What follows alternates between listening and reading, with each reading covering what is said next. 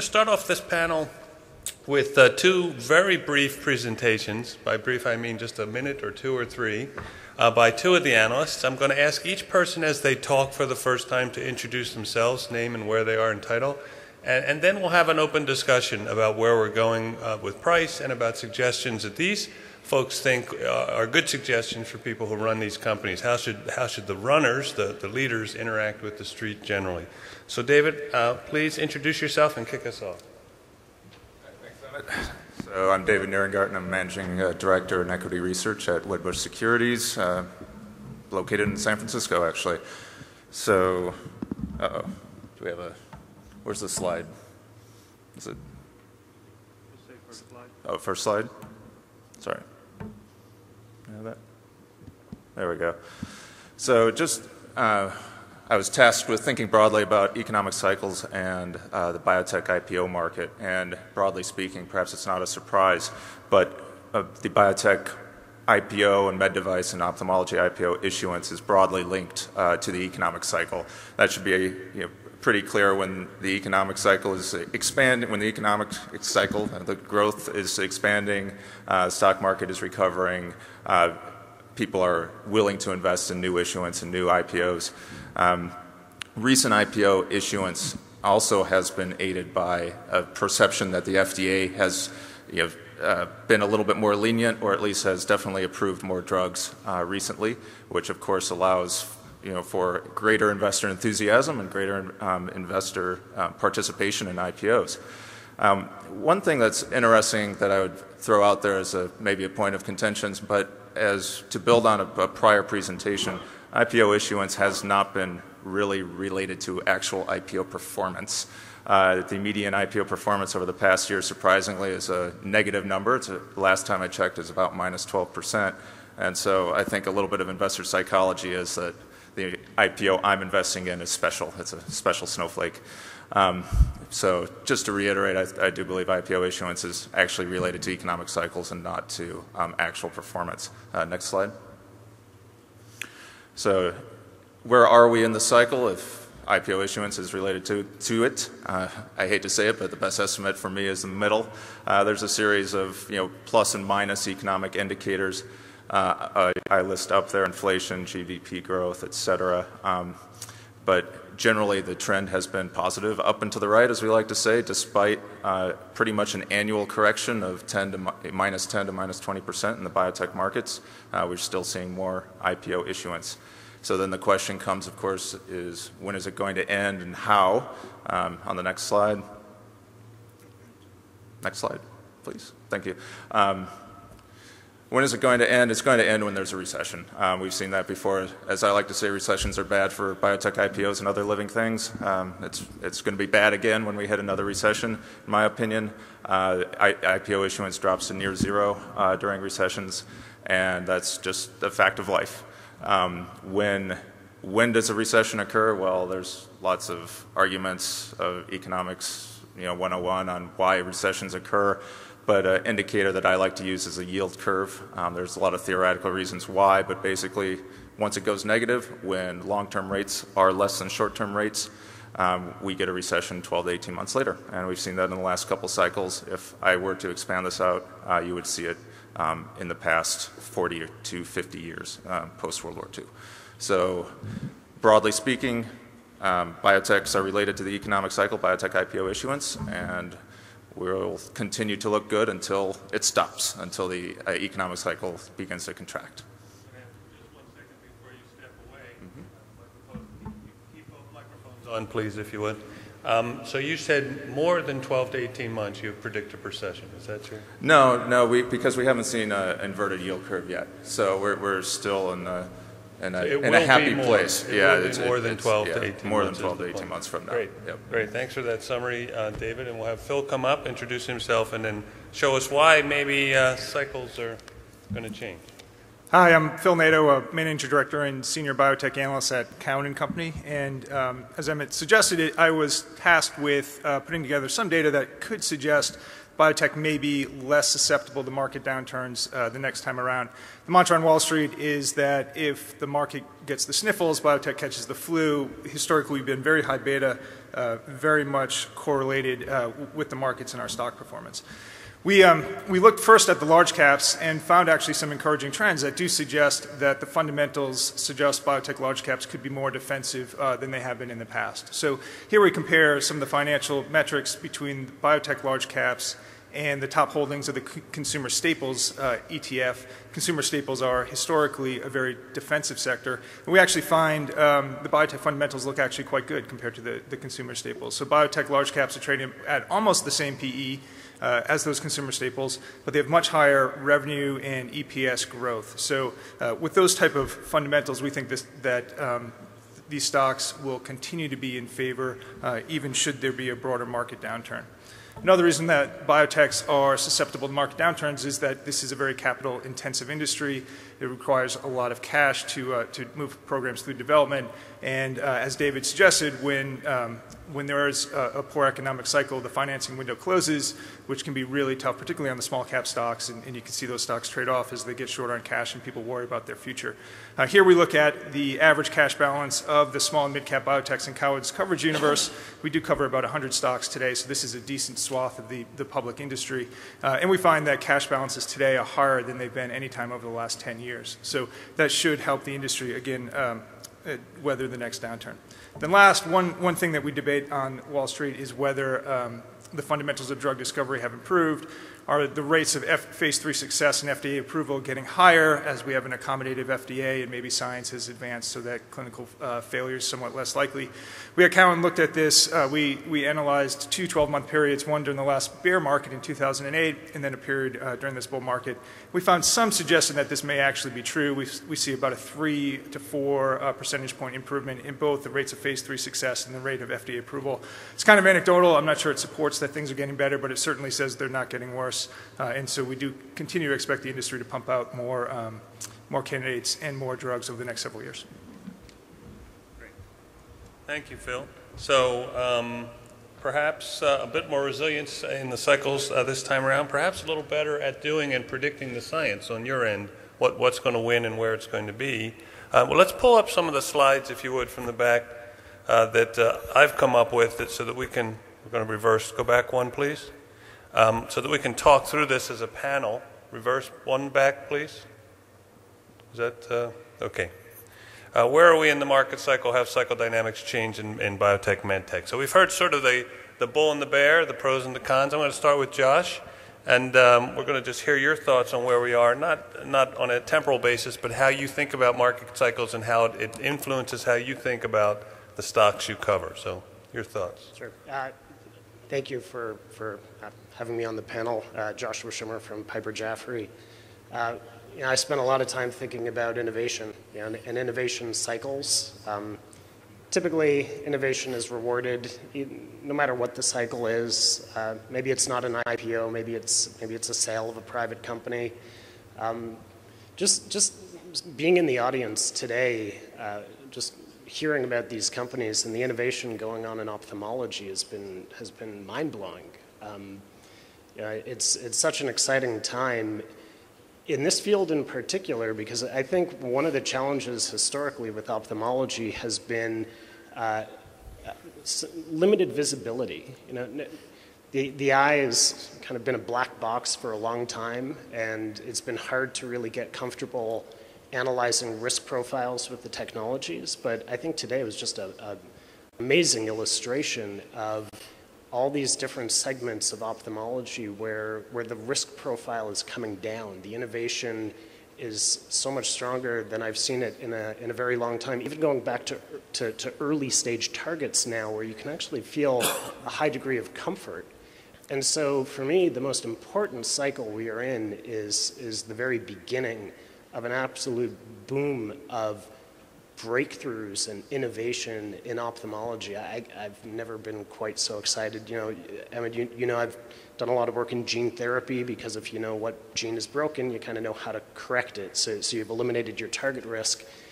But then seeing so much more today across so many different aspects of ophthalmology, from glaucoma to AMD, to other genetic disorders, et cetera, and seeing how these programs build on first principles. And you can get really comfortable that these are programs worth investing in. So, to me, everything else is noise. We'll go through economic upturns and downturns, and we'll have concerns about drug pricing, blah, blah, blah. But at the end of the day, innovation is going to be rewarded. And this kind of innovation, I think, is going to be rewarded very well. Great. Carolyn? So yes, I think I agree with most of what he just said. I'm Caroline Corner from Cantor Fitzgerald, and Cantor Fitzgerald is a bank where all of our IPO candidates are special snowflakes. Just let the private companies know. Their tagline. But yes, I've looked historically at a lot more med tech than biotech, but now I look at a mix. Certainly, med tech, you have to be a little bit further along in the program to be rewarded, and certainly med tech, I think, is consistent over time. Biotech bounces around a little bit more. Just looking at some data, the last 5 quarters, comparing number of deals closed and dollar values closed for pharma, biotech, and medtech. And everyone is always excited about biotech, and biotech really goes up and down a bit, but the last 4 or 5 quarters there have been more deals closed in medtech, and in the last 4 or 5 quarters there's been more dollar value closed in medtech as well. So sometimes I think taking a step back and just looking at trends over time, things don't necessarily change that much, and there's a lot of consistency in medtech, and there's also a fair amount of consistency that biotech's going to go up and down over time.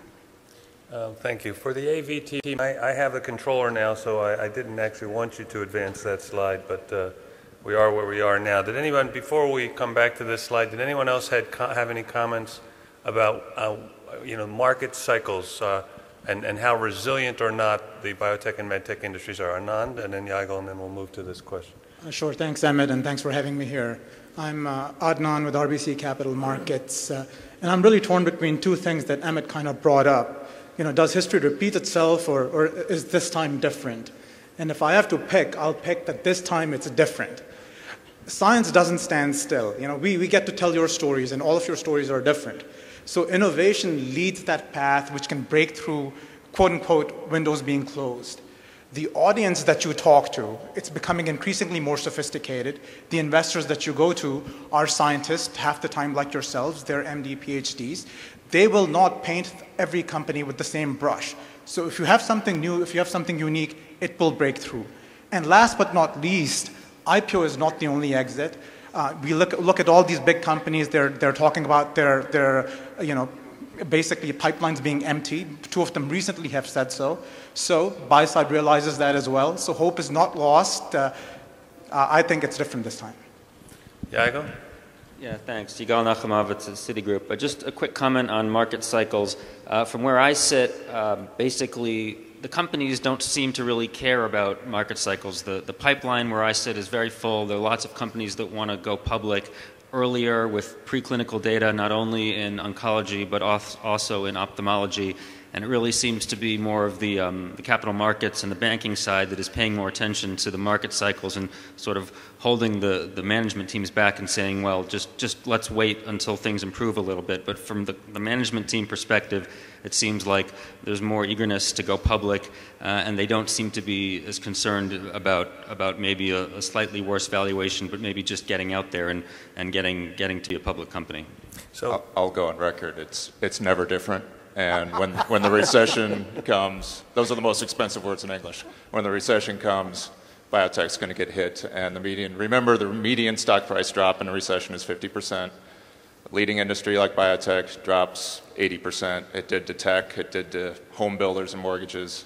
Put me on record. Biotech will be well, that's suffering. why at least 5 of you are called the sell side, because they're the bulls on the sell side. I'm still on the sell side. I know, but sort of half. Let's go on to this next question that Carolyn started to answer for me, which is, what are the requirements for those companies that are not yet public but are thinking about it, biotech versus medtech? What do you need to be? What's the phenotype to consider to go public today in this market that we're seeing with all the caveats that Joe and John talked about earlier. We'll start with Adnan. Thanks, Emmett. Pick one, medtech or biotech, and give us Biotech's the space I'm most comfortable with. Here, the cycle does matter.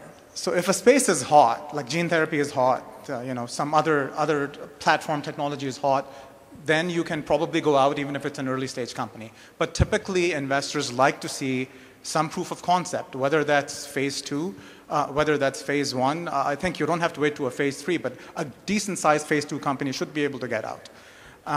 Track records always help. So if you've had a history of success, you've taken things through in the past, that will again help you. An indication can be hot, but then again, like I said earlier, the science itself is evolving. So companies are essentially creating indications that didn't exist before. That's in your hands to tell us, and we in turn get to tell the buy side and bring them to you. So if I'm to summarize, phase 2 data for with reasonable confidence and rationale for a good therapeutic area, you can go public. Ideally, phase 2 data. How about no data but in phase 2? Can you go public? Having no data but in phase 2? Yes. Well, show me the science first then. Okay. Compelling science, maybe. Carolyn, how about medtech? So medtech, clearly the bar is higher. The companies have to be further along. In regards to gene therapy, we have companies going public that don't have data yet. And this morning at the Gene Therapy for Breakfast, a bunch of us were excited about monkey data, which was pretty compelling, but that would never happen in medtech. I don't think anyone's ever got excited about a device in a monkey. So with medtech, you have to have... Especially not the monkey. You can quote me on that. Yeah. So I think in medtech, clearly you have to have data, certainly a good, progress towards a pivotal trial and good efficacy outcomes.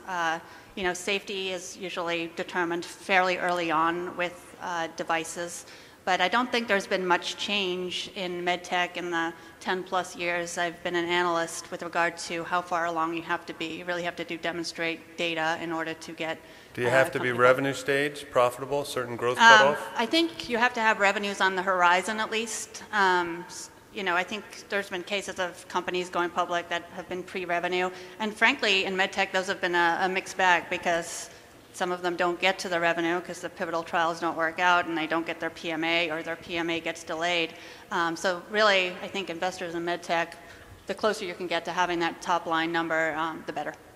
Any additional comments, agreements, disagreements with those broad overviews? Phil? I guess I'd add one thing on the market we're in today to differ a little bit from what Adnan said. I've been doing this 15 years, and in those 15 years, you could always get out with proof of concept data. And today, I think we are in a unique market. This is probably the top 10% of IPO markets I've been involved in where you can actually get out with good science. So we are doing a number of IPOs where there isn't proof of concept data yet. It's not clear how long that's going to last. When the risk tolerance of the market ebbs again, these type of IPOs will probably go away. But here today in 2015, if you have good science and a management team with a track record, you can get out even without proof of concept data. So at the end of the year, Thanksgiving on, is typically a bad time to go public. By show of hands, how many think there'll be a strong group of offerings in the first quarter? There you have it. Get ready to go public. Okay, advice for aspiring company CEOs and management when dealing with Wall Street and analysts such as yourself. What are the mistakes you see? What are if you were to pick one do and one don't? We'll start with David down on the end. Give us maybe a horror story or two, anonymized, of course. So on the do side, I really think management should stay positive, and this kind of, I guess, flips to the downside, but management should focus on their own product, their own strategy, and express that to analysts and investors. Don't get bogged down in trying to talk about someone else's story or a potential competing product. I guess on the don't side, there's a little bit of do and don't there. On the don't side, don't ever, ever, ever, ever lie or try to obfuscate data. We're all smart people. It's not going to pass. It just, it won't. It won't. Okay, Yago? I guess I would say, in terms of the don'ts, don't wait until you're about to launch your deal to start to talk to us analysts. The best thing you can do is try to get meetings with us as soon as possible, even when you think you might want to go public or have some thoughts about a capital raise. It's better to get in front of us early and get on our radar screens, even if you're only preclinical.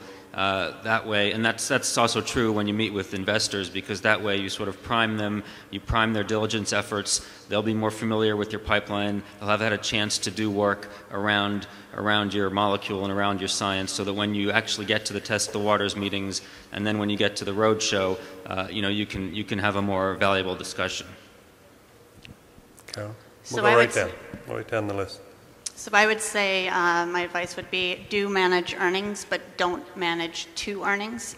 And by that, I mean certainly have a nice, clear, concise, tight earnings call where you're delivering on your metrics and relaying the well thought out metric that you have. But certainly keep your eyes on the larger prize, your long-term 1, 2, 3+ year strategy. I think it's really important, especially if we look over developments over the last, 5-10 years, where we're entering a period where we have more and more activist investors who are very intelligent. In 2008, there was $30 billion in activist money raised. In 2014, there was over $100 billion activist money raised.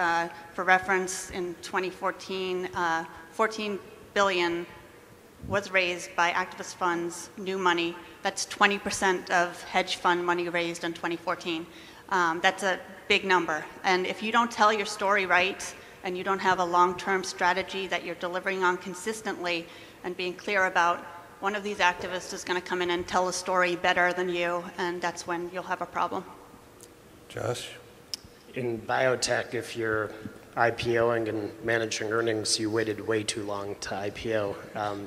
I think from my perspective, what's by far most important is to be a master of your scientific domain.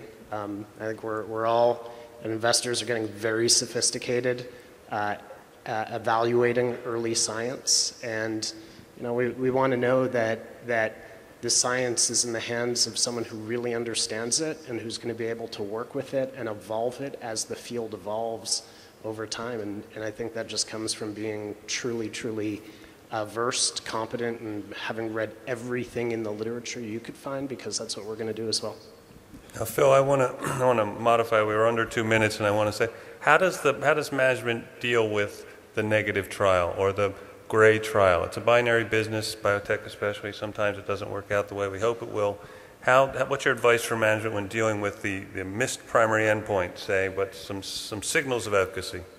Yeah, I think David said it well, and you do have to be honest. You have to be straightforward about the data. You can definitely talk about the positives you see, but you can't obfuscate any sort of negative endpoint. You have to put it out there and let the market decide what it's worth. And So David and Phil gave succinct advice. I'll give harder advice. Build broader pipelines. Sometimes you can recover from those setbacks. You can go back to the FDA. You can change endpoints. You can make a comeback. That does happen. But broader pipelines, you can survive. You can live to fight another day. Great. Yeah, I think you're going to have the last word here. Just one quick comment on the negative trial. The one advice I would have to the public company CEOs is really try to avoid any sort of scripted responses on your call when you have a data read that's negative. It doesn't work, and the best thing you can do is just sort of talk through it in a normal way, and that'll usually lead to sort of better respect from us as well as the investment community. What do you mean by scripted? What would be scripted? Well, basically where you kind of anticipate the questions and you sort of read your answers in the call. It just doesn't tend to work out very well. Okay. All right. Well, thank you all for answering our candid questions, and I'll invite our next panel up.